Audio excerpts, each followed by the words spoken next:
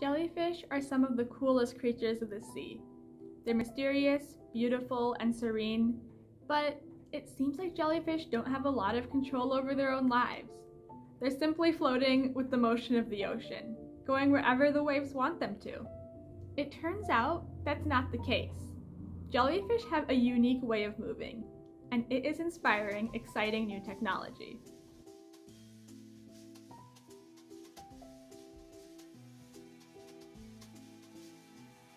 Before we understand how a jellyfish moves, let's break down what a jellyfish is. Jellyfish are invertebrates. This means that they don't have a backbone. Their bodies are made of 95% water. Their main structures are the bell, which is on top, and their tentacles, which hang down from the bell. Some jellyfish have nematocysts, which are small, barbed structures that line their tentacles and allow them to sting their prey.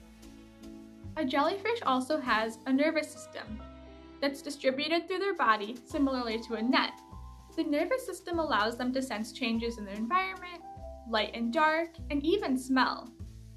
A jellyfish's motion is primarily driven through their bell. A jellyfish flexes its bell, and this creates vortexes of water.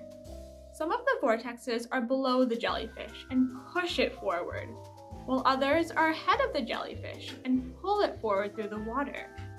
This allows the jellyfish to move very efficiently.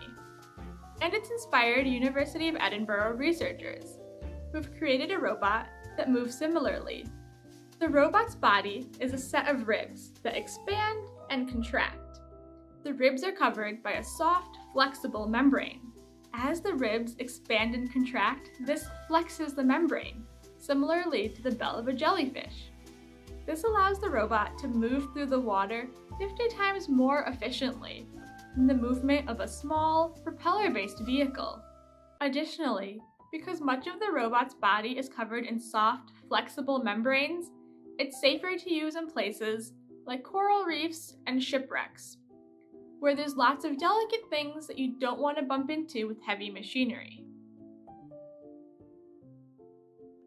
So the next time a jellyfish is swimming through the water, it may turn and notice a little robot swimming alongside who looks very familiar.